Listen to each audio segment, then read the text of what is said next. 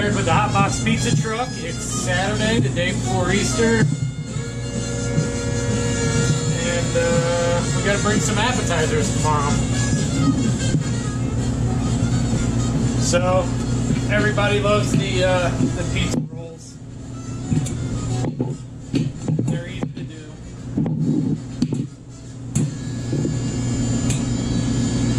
Almost sold out yesterday. A couple extra little dough balls left, so here we go.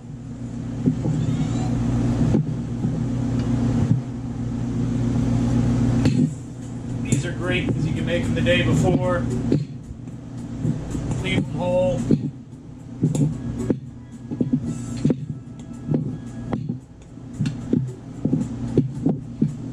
And then just slice them when you're ready. And you can heat them up for a little bit.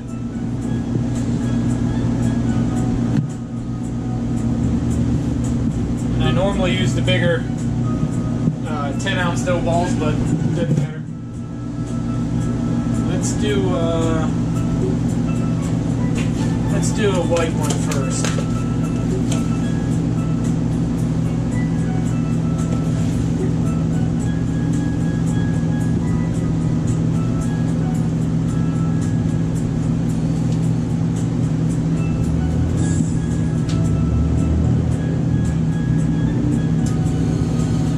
Get some garlic, ricotta.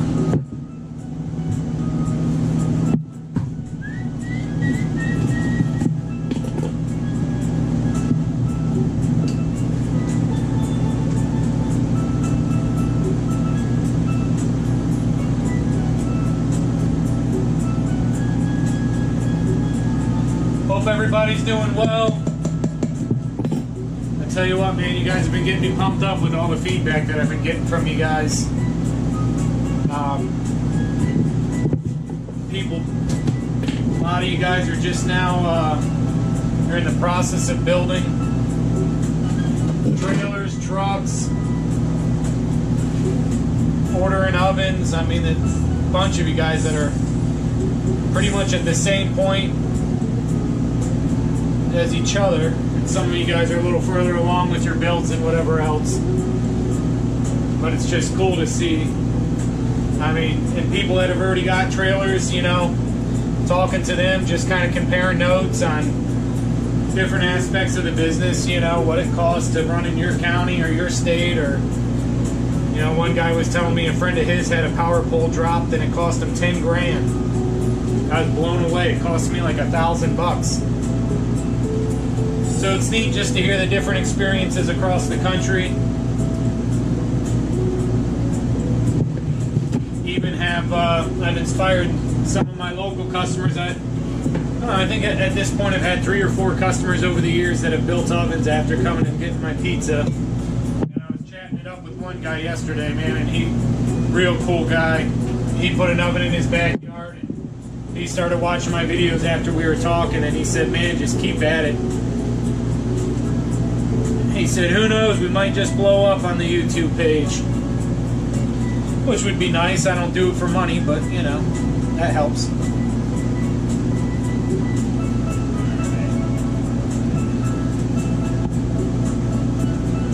These small ones are a little bit tougher. But he was saying, as well as free time, was telling me he's got a 2-month wait on his oven. And I think that's kind of across the board right now, standard. COVID has really made a lot of people purchase ovens for their backyard, and, you know, some of you guys starting your businesses. Alright. Sometimes these things will blow out a little bit on you and leak, but it's all good.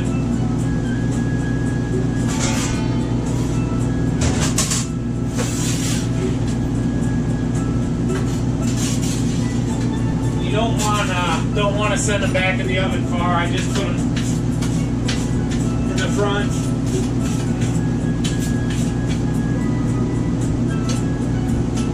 Put them in the front on the deck and let them get going, and then after a while I'll transfer them over to a metal pizza pan just so I can keep them on the move and they're easier.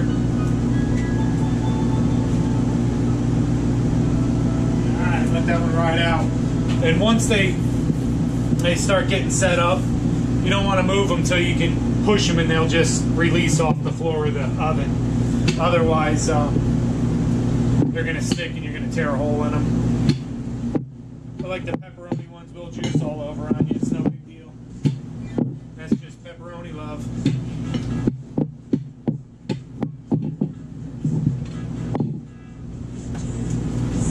But yeah, the feedback I get from you guys is what keeps me making these videos. I mean, they're, you know, and I learn a lot about myself and how my days go by looking back and making some adjustments here and there. I'm more aware of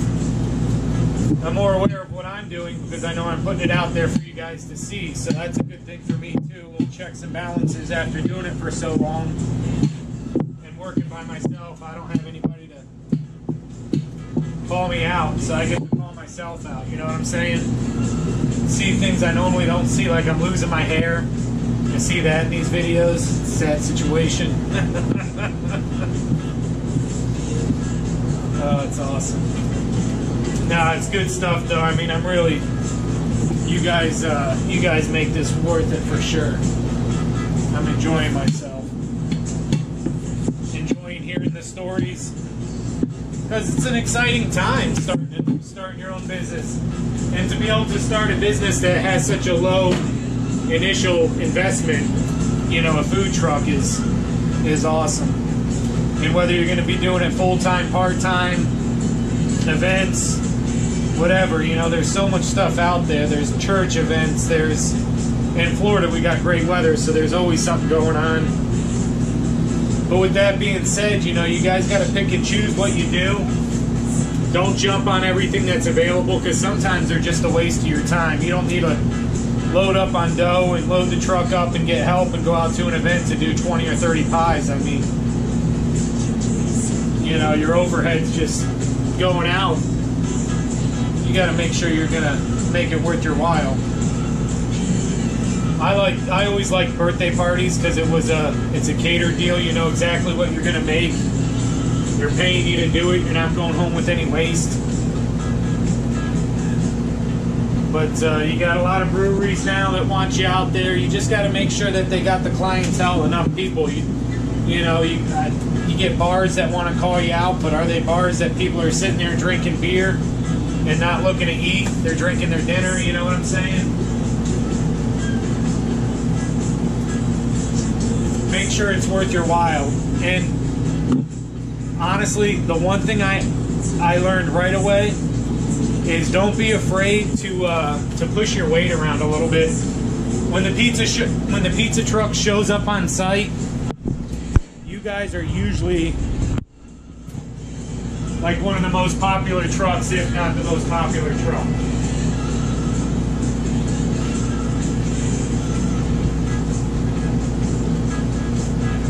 Alright, we released. You got a flip on that one. Yeah, when you show up to an event, man, everybody loves pizza. Not everybody's had wood fire pizza, so that's an extra little bonus. And you can really do well at events. But some of these events, the people just want way too much. You know, events that want $400, $500, $600 or more to do an event, man, that's nuts. You know how many pizzas you got to make before you even start to get in the positive? And what happens if no food trucks show up to their event? Then they have no event. So you are part of making their event, and you need to explain that to them. I would beat people up on price, you know. The other thing is I always like to do a percentage rather than a flat rate, because if it's crappy event, the weather turns on you, you don't want to give them $250 or $500 if you haven't made any pizzas or if you haven't had a good day.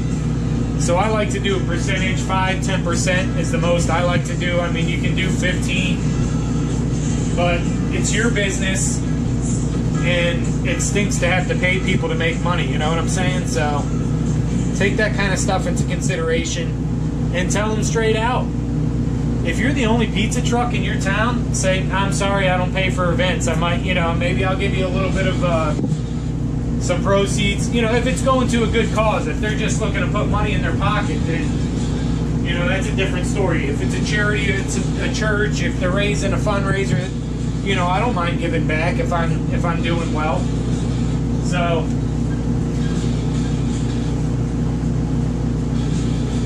you know, there's some promoters out there and they put these food truck things together and they need food trucks. So you let them know, hey, I'll come out, but you're costing me too much money. I'll do it for this, or I'll do it for that, or don't charge me at all, or if I do good, I'll throw you $100, you know. Because you can book birthdays. There's other events usually. If there's one event going on, there's multiple events going on. Like every church this weekend has something going on. You know, a lot of the breweries and the wineries, they just want you out there. They can care less about trying to make money off you.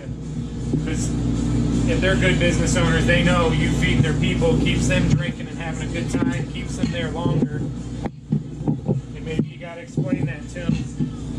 But, you know, pick and choose, especially if you're the only pizza guy.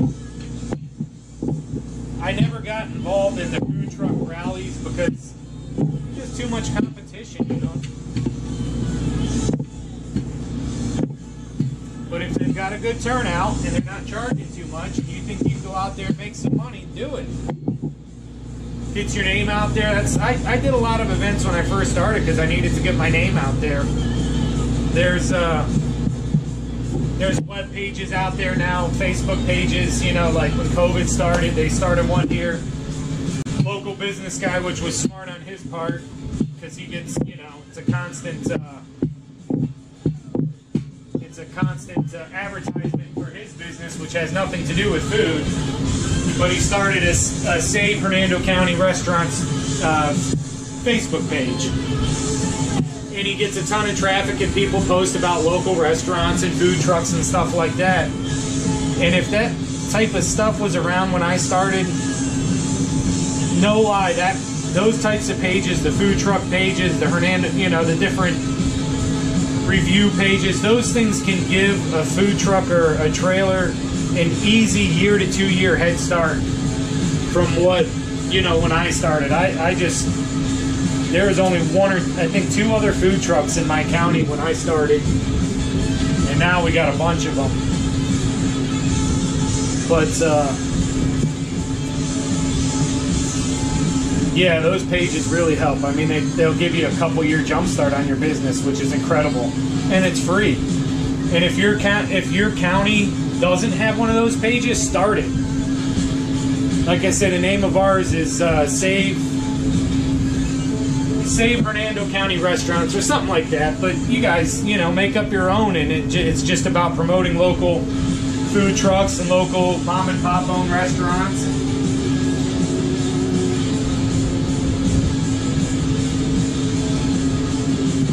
Oh, these things are so good. But yeah, you guys are awesome, man. You guys are really making this a great time for me.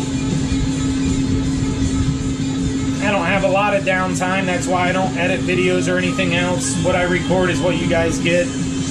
Maybe someday we can step up to, you know, the editing and all that kind of fun stuff. But for right now, man, I try to squeeze this in and give you guys what I can give you. I don't really get time to do it at home because when I go home, it's time to spend with the wife and the kids. I'll answer some questions here and there on Facebook when I can, you know. But I'm just trying to juggle it all. I'm just one dude.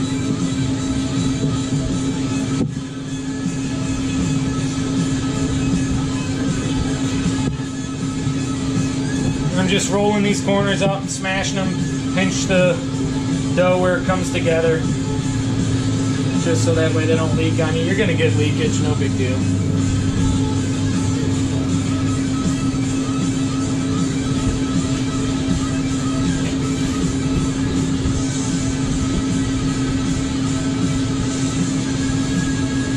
Let me show you how these things are starting to look.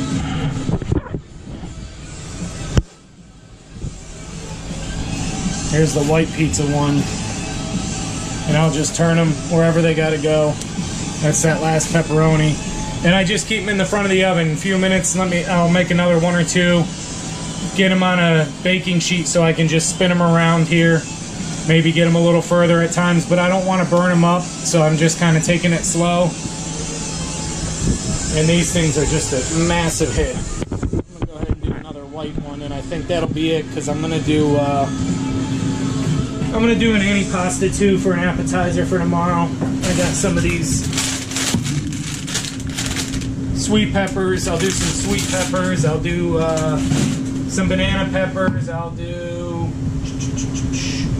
some chunks of mozzarella cheese, some pepperoni, some ham, some onion, you know, whatever I got. Just cut it all up, throw it in there.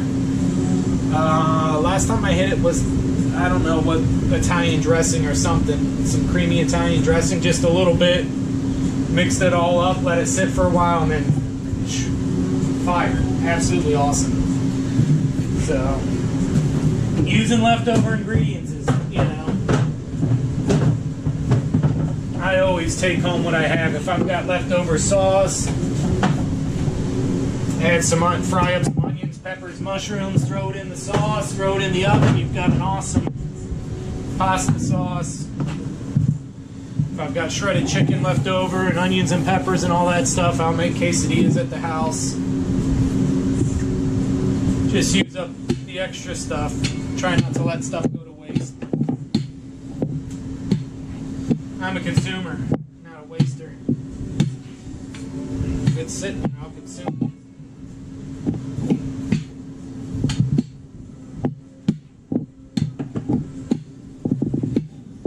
We're going over to Grandma and Grandpa's tomorrow. Church in the morning, Grandma and Grandpa's in the afternoon. My wife's coming up today with her mom, my mother-in-law, and the kids to have some pizza. So we'll see them after a while. Do a little filming when they come up, probably on their pizzas. We'll see what happens.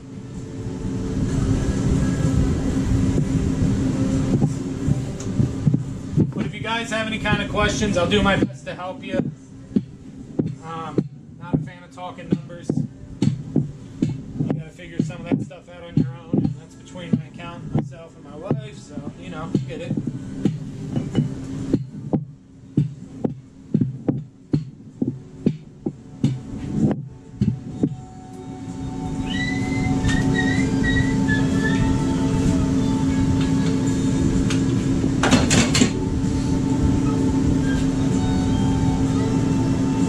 Alright, looking good over there.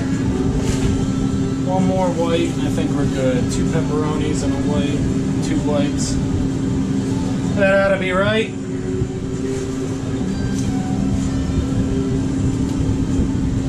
Really could do one more pepperoni. Those guys eat it like crazy, but we'll have other appetizers and other food. And you know what? Maybe I will do an extra pepperoni and send it to the other family.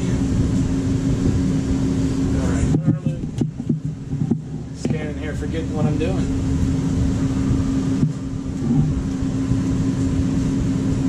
I'm starting to wonder, did I put extra virgin olive oil on the white pizza one? I forget.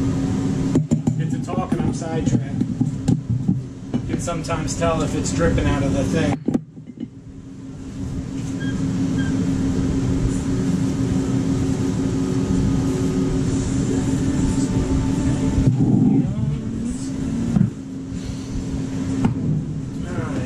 Cheese.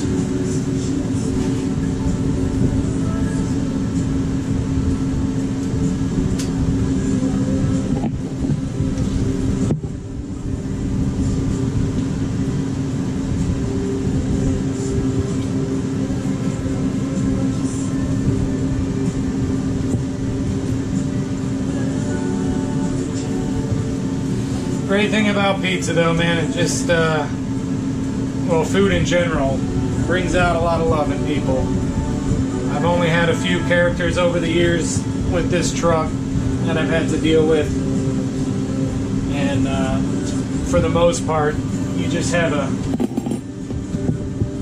lot of good vibes, good people coming through, good experiences, good conversations. You meet some neat people. Yep.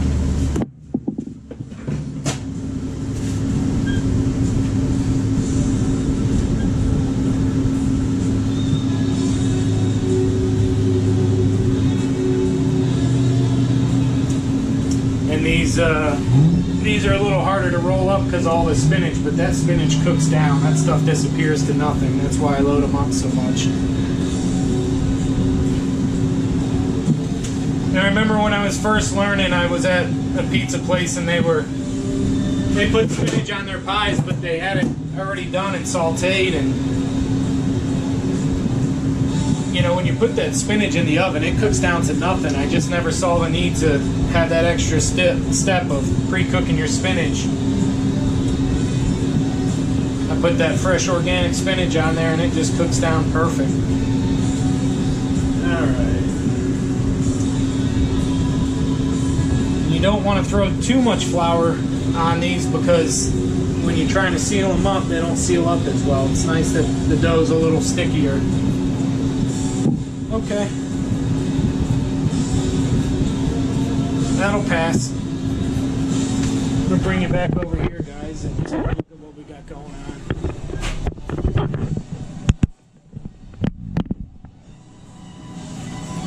That white one's coming along. Pepperoni needs flipped. That pepperoni needs flipped.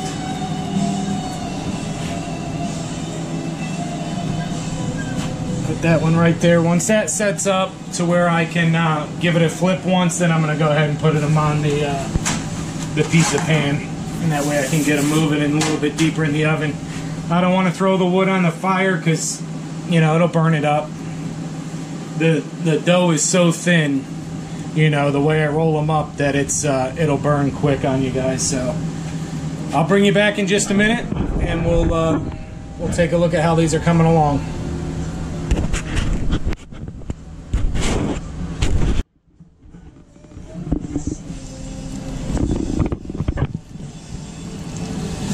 Alright guys, see I got them here on the deal. I can just, a little lazy Susan action.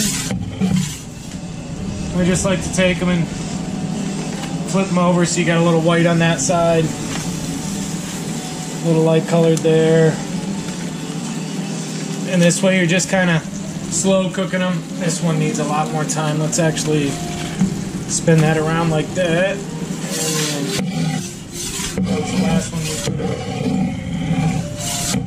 lazy Susaner right on over to that fire.